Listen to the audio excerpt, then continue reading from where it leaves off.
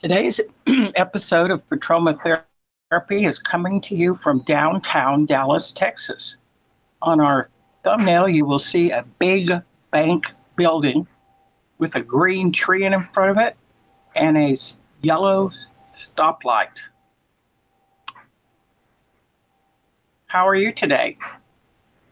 I'm okay. Is that the standard answer to the how are you question that always confuses me? Should I just tell you about mind-blowing experience I've just had, or should I say just okay and be done with it? Anyway, thank you very much for starting this episode. I'm very glad to hear that bell ringing. It kind of makes me feel like Pavlov's dog with reflexes starts working. I start thinking what I'm going to talk about and what am I going to do, stuff like that. But then again, I thought, like, we're two crazies talking to each other. No one cares. But then again, therapy is for crazies. And we're all crazy. It's just a matter of degree. And That is also, true. last but not least,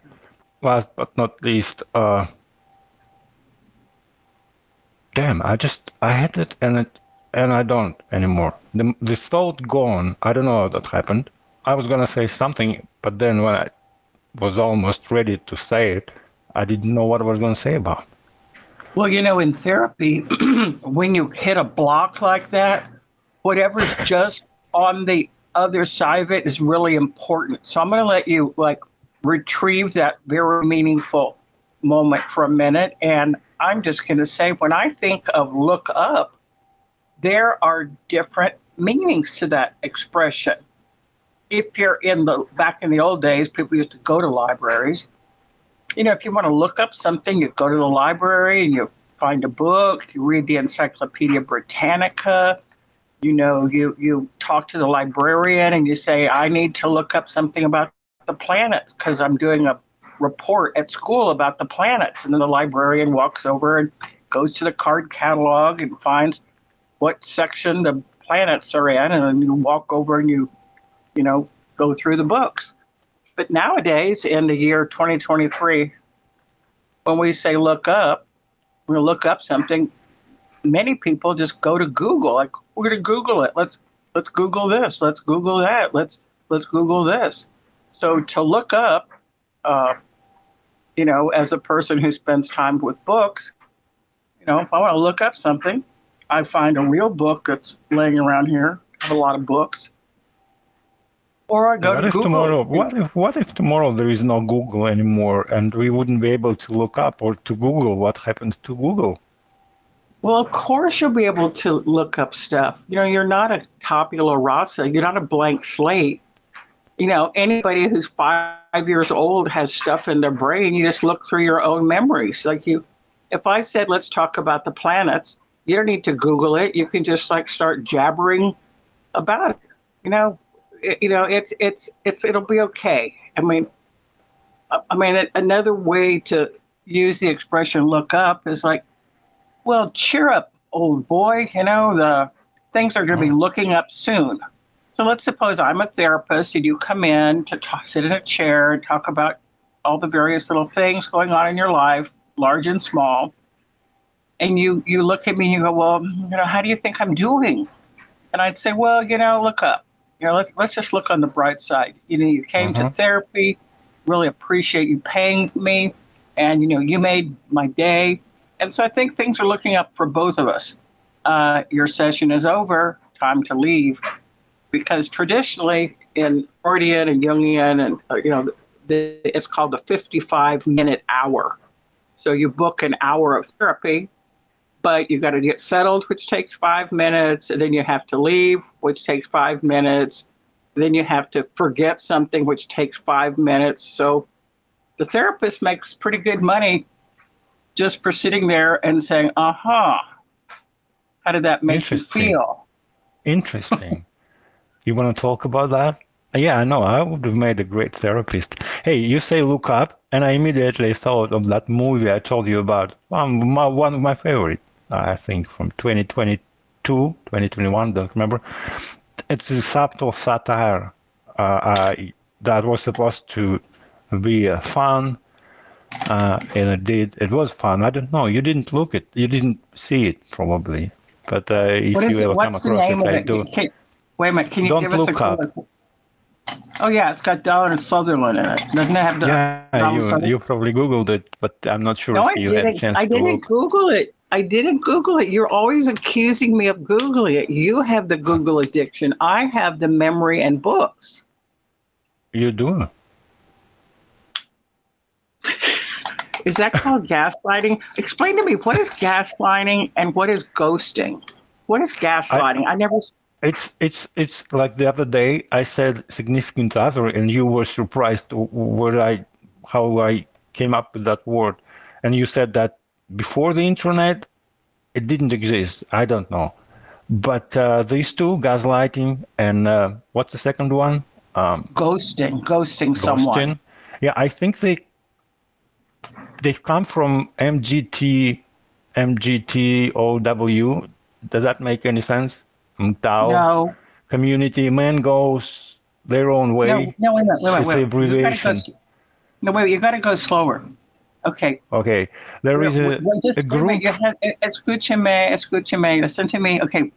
What we're going to talk about is something that you mentioned, and it's the initial MGTOW. So why don't you tell our listeners what those initials stand for? Just a little bit slower. Everything's fine, but you just got to slow down. Well, it's like MAGA, Make America Great Again. It's an abbreviation for men going their own way, I guess. And they were very popular. Go ahead. They were very popular 5 or 6 years ago. And their teaching was basically how to be successful. It's not a pickup artistry. I don't know how to describe it. But gaslighting, I think, damn, I forgot about the second one again. No, wait a minute. We have to stay on MG. I thought it was something, I thought it was MGT. Okay. Let's call it MGTOW. MGTOW. Okay, what was the general idea behind it? Like, fill our subscribers in on what's the general idea that men can get along without. I thought it was about men getting along without women. How is that possible? I don't know. You were the one that was talking about it. Oh, I never said that. It stands for it. You came up with it. We were talking about, a couple of years ago, we were talking about men going away on retreats and men going away into the woods with drums and campfires and men building fires and just getting away from their wife or their girlfriend or their family and their job. And they just want to get away. And like the main person they want to get away from is like their wife. And so the men go out into the woods and like chop trees and like sleep in tents, and they're with their brothers, their man brothers. Don't you remember that? No, I mean, now when you were saying it, I think we've covered this, yes, 2 years or 3 years ago, maybe even before that. But you forgot it. That's how important it was. Really? I honestly, okay. I had no idea what Tao was at the time. Well, maybe I still don't, but I like them. Many interesting thoughts and teachings and books came from that movement. I don't remember any, but of course I can Google it or look up as we just discussed. But why are you so interested in Tao? What? Why are you so interested? I'm not interested in. You're the one that brought it up, and I just said, could you slow down and tell our readers our subscribers what it is? So let's just move right along. So the cover shot is, or the thumbnail is downtown Dallas, and there's a lot of really tall buildings. And I actually took this shot in a moving car. Now, some people think that I'm a kind of a dangerous person, because like I'm driving and I'll just all of a sudden just stick my hand out the window and take a picture. And like, then I paused at a stoplight once, and a guy in a truck, he said, "Hey, you got to be careful. What if you drop your camera?" I said, well, "I don't want to talk to you." And then I just rolled my window up. No, the thing is, actually, if I just see an interesting shot, because usually when I'm driving around, like my mind is always framing pictures. Like it's really like I like photography, and I collect pictures, and I love pictures and books and things. And so I'm just thinking of some beautiful buildings in Manhattan, beautiful buildings in Portland, beautiful buildings in, Rome and Moscow, and, just beautiful old churches. So when I'm driving around, if I just see something, I think, oh my God, I have to take a picture of this, but I'm driving. How can I do this? If I take the picture through the windshield, it's going to have like smudges on it. So I just like kind of wipe the phone down and grab it really hard and then just put it out the window. So that picture I took, I took it yesterday. I just flung my hand out the window and, took 2 shots. Well, not liquor, but I took 2 photographs. And then I pulled up to the next light, and the fellow was being very nice. He was being nice, saying, you need to be careful. And basically, I told him, I just kind of blasted him. I go, I don't want to talk about it. And, Yeah, well, you did look probably like some kind of, I don't want to use any harsh words, but hired gun who just stops the traffic light, shoots 2 times, and then get away. Listen, I didn't get any chance to tell you about what gaslighting and ghosting is because you needed to know. Okay, let's go slowly and do the first one, gaslighting.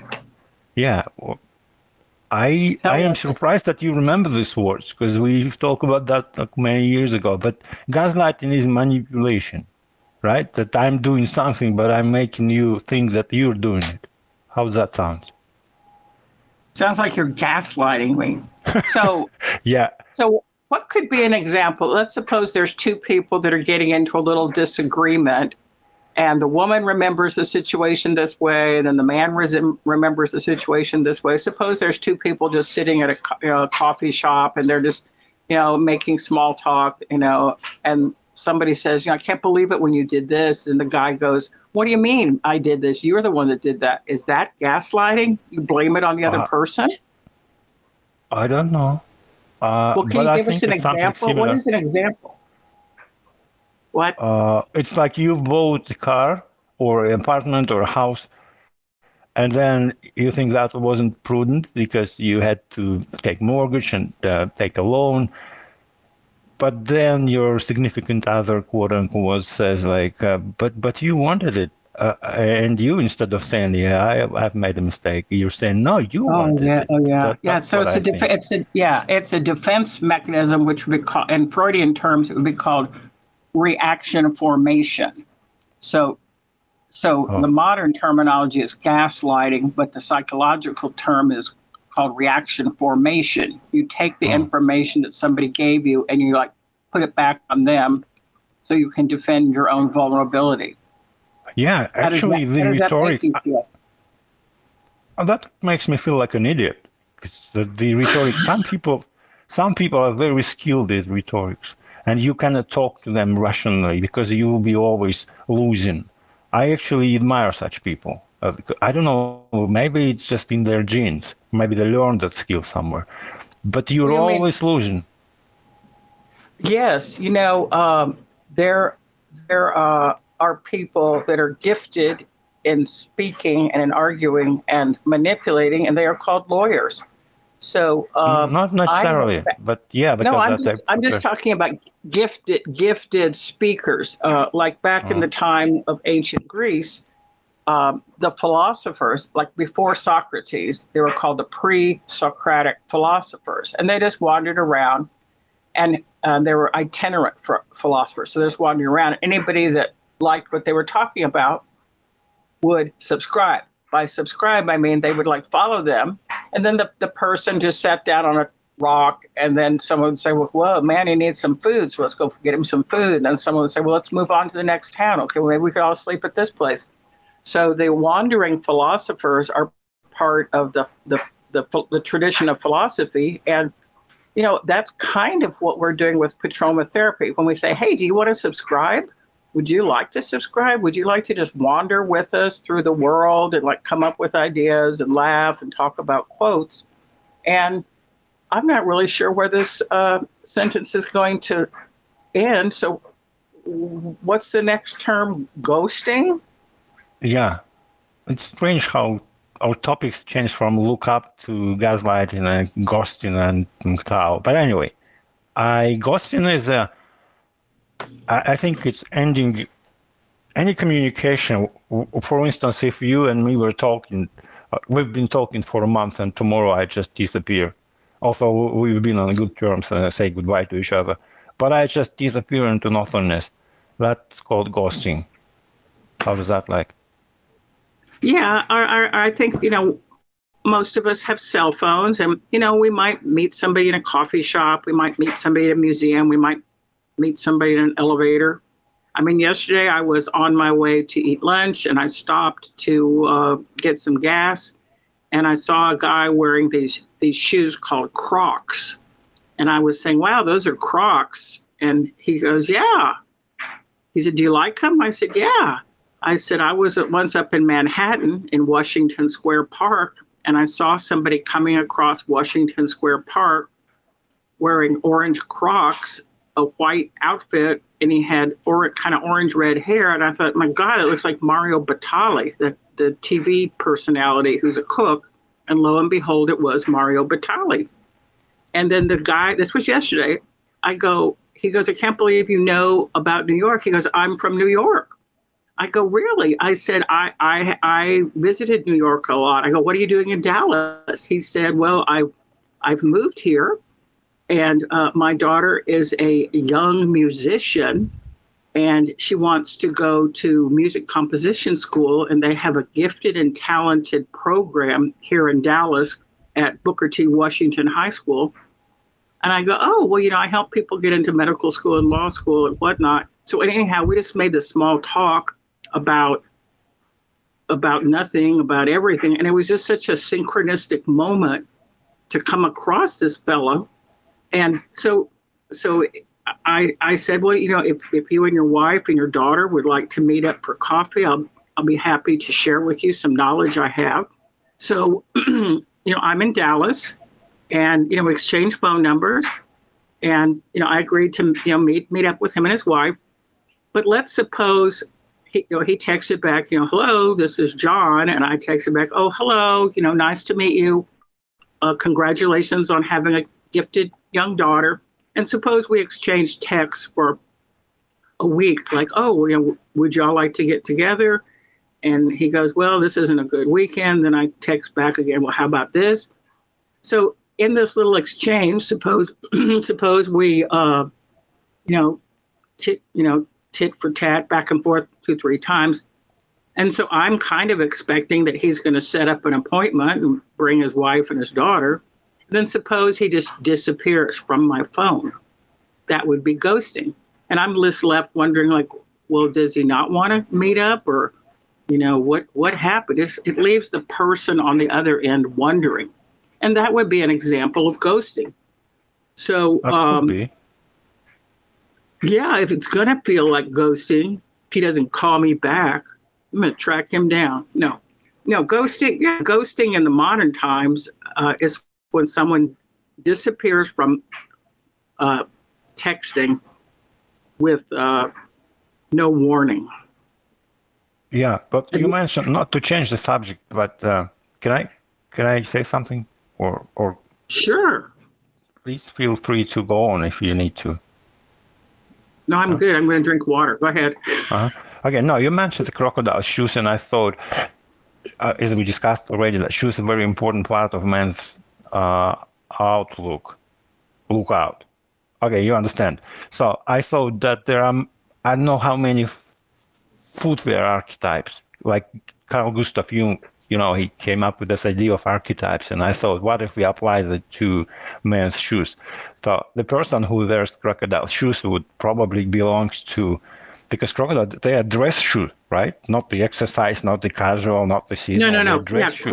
Crocodile shoes are like really high end, like some musicians who are really, really, really good. If they got crocodile boots or like snakeskin boots, like it's part of it's like high end crocodile snakeskin. But is it dress shoes or just a casual?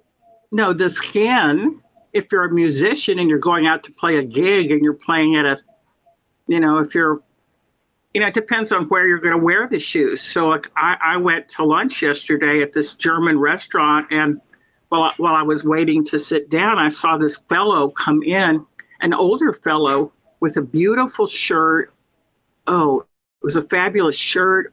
And he had on shoes that were moccasins, which means you slip them on, but they were blue, not blue suede, but blue sparkle, like beautiful sparkle. He must have been in the design industry or some kind of very high end something. So I just saw him entering a restaurant by himself, and I immediately looked at his shoes. And sometimes shoes are classified by the material they're made from. But when he got dressed, he wasn't thinking, "Let me get my dress-up shoes on." He probably works in the design district. He might be a designer, so he's just getting ready to go to work. But we would never call those work shoes. Yeah, well, because men love, I don't know about other men, but I love shoes. And shoes, they're more just than just stuff between you and the ground. So they make me comfortable. And how does men's shoes make you feel? I like, I'm going to choose not to say what I really think, but I'm going to go ahead and talk about men's shoes. I always judge men by their shoes. Like, I don't look at the car because guys can always rent different cars. Like, if you see somebody, and I never really look at a guy's wallet because, he could have just borrowed the money. And I sometimes look at the watch that they're wearing, but I always look at the shoes. So, like, there's some very beautiful work boots, and there's some very beautiful snakeskin boots, and there's some very beautiful, like driving moccasins. Like, I love driving moccasins. Any guy who is wearing driving moccasins, I think, okay, this is someone I can have a relationship with. So I often judge, I love work boots and combat boots. They're my favorite. Though I understand they're not to be worn daily, but they actually do their job of being waterproof, snowproof, foolproof, and I don't know how much durable. I love everything that's durable. But are they women proof? Are they women proof? They are repellent. Women repellent. Women hate baggy. What do they call it? The battle jeans, not the battle jeans. Baggy pants. Cargo. I don't know. How do you call it? Cargo pants. Exactly. Cargo pants, camouflage, and battle shoes is a woman repellent. I don't know why. Oh my! I really love them. Well, I remember once. Go ahead and tell me some more about. So I like cargo pants because they have all the pockets, and you can put all kinds of gear in them. And yeah, my favorite is 511. It's a U.S. made. I don't know if you ever came across 511 cargo pants. You know this make 511? Well, we would say brand. Do you know this brand? But I'm not. I think you mentioned it once before because somebody I know was going to get some hiking gear. I also went into this one store. It's called Whole Earth Provisions, and this was before the pandemic. And the only thing I wanted was some socks. I wanted either 100% cotton or 100% wool. I don't want any blend. I don't want any mix. I know what I want. I want 100% cotton, not too much elastic. So I walk in, and I was with a girlfriend, and she was puttering around looking at some other stuff. She does yoga, and she was going to go to try to climb Mount, what's in Nepal, the Himalayas, Nepal. Anyhow, she was retiring from teaching, and people were going to give her a trip. And she was going to go to Nepal, so she's off, looking at like real stuff. And I just want to buy socks. So this young man comes up to me. He goes, "May I help you?" And I'm thinking, probably not, but let me try. You can try. I go, "I need socks." He goes, "What do you want them to do?" I said, "This is a store that has it has beautiful socks, beautiful shoes. It's like beautiful things to climb mountains with. Like they've got so much gear in there. It's like a gear paradise." Whole Earth Provisions on Mockingbird Lane. He goes, "Well, what do you want them to do?" I said, "I want them to cover my feet, and I want to put my feet in a shoe." He goes, "We have a lot of variety. I mean, are you going to go trekking? Are you going to be doing mountain climbing? Are you planning on jogging? Are you going to use this for soccer?" I go, "Do I look like a soccer player?" He goes, well, we want you to be satisfied. I said, I just want some socks. He goes, well, let me show you some over here. And he goes to this fabulous display with beautiful design and all this graphic art on them. I go, well, those are real pretty, but like the ankles are going to be too tight and they're not 100% cotton. He goes, now tell me again what you want them to do. I said, I want to cover my feet. I'm going to put them in a shoe. I might go dancing a little bit, and I might go for a short walk near White Rock Lake. He goes, okay, well, dancing and walking are different. He was not bullshitting me. He was trying to help me. It's similar to the situation when I was trying to buy pistachio or peanuts. Very much the same. Yeah, how so? Like, explain it to me, because I'm wrong. Because you have so many. I mean, he offered you so many choices that you cannot decide, or he cannot understand what you're gonna do with your socks. I mean, a simple question: I need socks. Can I buy socks here?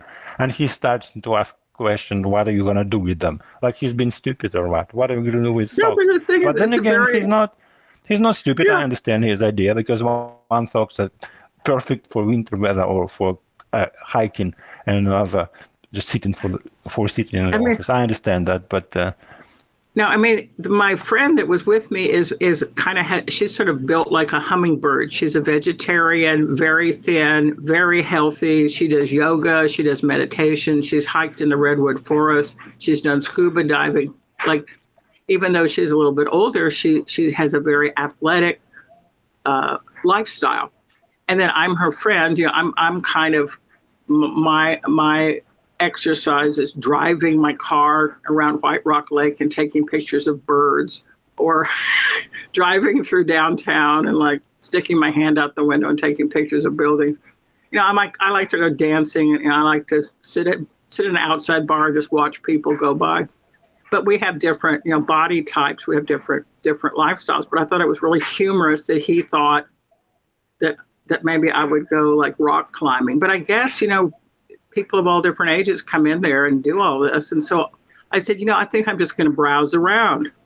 So he went off. You should have told him that you are a freelance photographer, and you, as well as the hiking, you spending time, a lot of time on your feet, right? Really, I don't. I spend a lot of time sitting. No, but you could buy 7 pairs or 10 pairs, and they'll keep you in socks for life. Well, that's one of the famous things, at Christmas time, some people hang up a stocking, and then you have some gifts under the tree, then you open the gifts. But, in my family, we have as I was raising my children, we've always really loved the stocking that you hang up. So we would sometimes buy each other little chocolates or horseradish or sardines, or we put or like marzipan, like we put into each other's stocking things we really, really like. And but isn't that called, don't mean to interrupt, but isn't that called hoarding? It's Christmas. It's Christmas. Oh, Christmas! So for Christmas is stocking. No, I misunderstood. No, but what I mean is that both of my daughters and a few other people in my family know I love socks. So it's always a challenge to try to figure out where are we going to get socks, from mom, because I have very specific. I have like a high arch, a really high arch, and. So like my daughters are always trying to like go on the internet. They go to Zappos. They go everywhere. They go all over the place trying to find socks that will work. It must be either 100% cotton. They must be 100% wool. Or so anyhow, the whole idea of like trying to find socks, is actually something that's real. Like, or let me switch back to shoes. When you go shopping, no. Let's get back before we switch back to shoes. We talked about cargo pants. Remember? So I was going to say that there are plenty of cargo pants for women. You love it once you bought it, right? You'll appreciate. You said it called brand. You'll appreciate 511 brand if you ever decide to buy it. Not that I'm selling them; they sell themselves, but. Yes, okay, we're not. we do not sponsor any products. We are also not therapists. We claim no guaranteed results from listening to this program, but we appreciate you subscribing and listening. Actually, cargo pants once saved my life. Have I ever told you that story? No, you have not. Can you tell that now? Okay. Well, It sounds terrible. it is. Yeah, it is true. It is? It's Okay. no, it's a great I'm not story. It's true. So around the end of October, all of November and December, people have money. People are buying gifts. They put gifts in their car. They're going shopping. So there's a lot of robberies on the parking lots and a lot of purse snatching. So let's suppose a woman has a shoulder strap bag. A guy can come by with a razor and just cut the shoulder strap and run. So there's a lot of thieving going on, thieving and thugging. So when I was living back in Houston, I was just going up to just a little small store to, I don't know what I was going to get, some tape or some wrapping Christmas presents. I needed some more tape and I needed some more tissue paper. I don't know what. So I get out of my car and there's several columns in front of the store. And, I see this guy kind of lurking behind a column and I'm thinking, yeah, this is not good. And I just had a feeling like I'm just going to get out of my car and go in to this little store. But I had a bad feeling about what was going to happen. So I was wearing some cargo pants and like a hoodie, something like a hoodie. It was kind of winterish time, but yeah, I didn't need a coat. And I thought, let me just put $5 in like if you put $5 on your right hip, like not in the pocket of your hip, but down lower, I just put a $5 bill down there. I don't even know why I did it. So I get out of my car and this guy, sometimes they have a little card in front of them that says, I cannot speak, I'm mute, I am, they're like a beggar. They're trying to get money from you. And they'll have this little card and they'll maybe have some candy bars and they're trying to get you to give you money for the candy bars. So a lot of very gullible people will pause, they'll stop and they'll think, oh, this poor man can't even speak and it's Christmas time. Well, let me open my purse and give him some money. That gives him the time just to take the purse and run. So in this shopping center, there are some signs up that says, watch your car, watch your possessions. The management is not responsible for what happens in the parking lot. Be vigilant. This is Christmas in America. So I'm getting out of the car, and this guy's behind a column, and all of a sudden he steps right in front of me, and I see he's got a razor blade in his hand. Oh my God. And he just steps right in front of me. And I pulled out that $5 bill, put it in his hand, and I go, no es necesito. And I just ran into the store. And I told the management, I said, there's a thief out there. He's got a razor blade, lock the door. And this store has had some robberies before, but my cargo pants saved my life. Now, he was probably not going to kill me, but when a man steps in front of you with a razor blade, you don't know what he's going to do. What he was probably going to do was try to steal my purse, but I didn't wear a purse. I had my money in my pockets. But that specific $5 I put in the right hand cargo pant, pocket that's next to your knee. And I just spoke to him in Spanish. Do you know what the best razor for men? For robbing women or shaving? Tell me. It's a scary story. I just wanted to cheer you up. Well, here it is. The word you mentioned at the beginning, cheer you up. Cheer up. Yes. See, it stuck with me. Let me hear it. Cheer up. You said you're going to tell me a story about a razor that's going to cheer me up. No, I didn't. Okay, well, do you know there's a cereal called Cheerios made Yeah. by Kellogg's? And, I think that I'm not sure what year it came out, but like, think of you're eating breakfast. Like, I like warm cereal generally in the winter, oatmeal and stuff like that. In the summertime, sometimes I like a dry cereal. So I like Cheerios and Frosted Flakes and Raisin Bran. But just think you're sitting there pouring your cereal, and the name of the cereal is Cheerios. Cheerios is a British invention. No, I mean the word sounds British, like Hieronymo. Yeah, Geronimo, sorry. Geronimo. I thought it was Yeah. a submarine.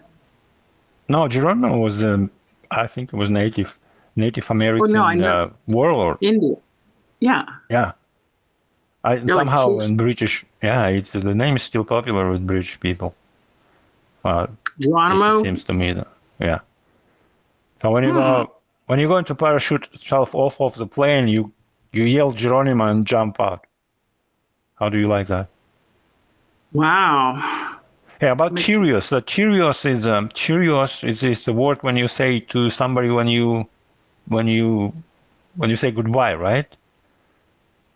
I don't know. I would say adios. I mean, I live in Texas, and we quite often say adios, which just means I turn you over to God. But I don't know. We have a few subscribers that are British, and maybe they know. But some of the sayings that we think that countries say, maybe the average person doesn't even use it, like the word ciao. If people in Italy Well, would say ciao, or they would say it for hello or goodbye. And then I also heard that in Vietnamese, I think it's Vietnamese, ciao bak means hello and goodbye, ciao bak. But oh, cheerio, like, I guess in the movies, when we like watch a Poirot movie or Agatha Christie or something, something about British life, we would see a fellow in a top hat, and we would see someone with a cane, and we would hear see people tipping their hat, cheerio, my good man, cheerio. But I don't know. I mean, you've been to London. Did you ever hear anybody say cheerio? I believe I did hear people said to me Cheerio a number of times. Maybe that was a joke, but that's where I learned it. Cheerio. Yeah. You Does it mentioned mean like, Hercule Poirot. yeah, I Hmm? love Poirot. It was a He's French? such Hercule Poirot, mais oui. Yeah, yeah. Hercule, the character of Hercule Poirot was an invention of Agatha Christie. So Agatha Christie is a mystery writer, and she created the character of Hercule Poirot. Yeah, he was a detective. But I don't remember it. I have Netflix subscription, and there is a TV series, or maybe that was a. I don't remember. Was the Hercule Poirot or somebody else is just as famous from Well, I think, Portugal, I guess. well, I mean, think some of it was based on the life of Arthur Conan Doyle, and I mean, it's derived from someplace. But I don't know, about 5, 6 years ago, there was a remake of the story Murder on the Orient Express. So it was a modern version of the Agatha Oh, Christie. I did see it. That I was five loved years that ago. movie. Yeah, I loved that movie. The steam was amazing, and like and it also takes place in some great train stations, and everyone's in a period costume, and by Hmm. the end of the trip, the mystery is supposed to be solved. But what was so engaging about that movie was that somebody actually wanted me to go with them to the movies, and they wanted to know what I wanted to see. I said, well, I can't see anything too violent, and I don't like blood, I don't like Blair Witch Project, and I don't like this. So I explained to this person all the things I didn't like. He goes, well, what do you want to go see? What can you see? I said, I like Disney films. No, I said, well, how about Murder on the Orient Express? So we were going to meet there, and I got there, and I'm sitting in there, and I've got my popcorn. I'm super happy. It's like plush velvet seats, and it's like an afternoon matinee. I'm like so happy in this really beautiful theater. And then the person texted me that, he couldn't show up. It's like, okay, well, fine. I'm just going to watch a movie by myself. But there's something really nice about watching a movie in a big screen theater. Hey, But I also have. Go ahead. No, I was gonna say why is it called Orient Express? Is it the train from London to Turkey to Istanbul, which I think they stopped it now, but no, they've got it again. It starts off in the name. I've actually been in that train station. It's called Haydar Pasha. So Haydar was one of the pashas or the rulers. It's a beautiful. I mean, I haven't been there in like 20 years, but Haydar Pasha is like. Well, I mean, it's not like Russian train stations. Like those are the ultimate. But anyhow, Haydar Pasha has has beautiful glass in the ceilings, and it has beautiful ironwork, and it's just like an old train station. And they have started. They've started that route again. They've got some luxury cars you can get in, and I rode trains all over, I rode them all over Turkey. But, one of our subscribers, Mark Stevens, knows quite a bit about trains. And I'd like to refer our subscribers back a couple of years ago. There's a whole episode on trains. But where have you ridden trains? Have you ridden them in any other countries? Yes, I rode a train in the UK, in Germany, and that's in America, in the US. I mean, that's all about that's about it. But speaking of Oriental Express, from I can judge from what I've seen that it's basically a huge hotel and not a train, because it's very luxurious. And I thought, well, if it's still in commission, maybe I would be able to book a ticket or something in the future and have a ride. Yes, we can do an episode there. Also, weren't you telling me that you heard that they were doing, like, Dallas has a big ballet company, opera company, and you were telling me that you saw that somewhere the Bolshoi was doing a rendition of Anna Karenina as a ballet, and I'm just trying to think of how would that be, like all these people leaping and lunging and flying across the stage. I mean, I think of that novel as kind of very grounded, you need a lot of steam rising from the stage and people tromping around in combat boots. But I guess artists interpret literature and life in their own way. And one of the great things about looking up, you can look up and see what's going on, in the month of May in Dallas or in Boston or in Austin. And, there's all kinds of things going on in the spring. I mean, we've got this weekend coming up, the Kentucky Derby. Sadly, I just read that 3 horses just died 2 days before the Kentucky Derby, which is this weekend, the 6th of May. And now there's intrigue into why these 3 horses died. And also it's the coronation of the King of England. So there's there's going to be Derby watch parties. There's going to be, the coronation watch parties. I mean, everyone will be all over Dallas looking up, wearing hats. And, you have anything special planned for the weekend? No, I never have any plans. Because, if you don't have a plan, something else will happen. I'm looking forward to it.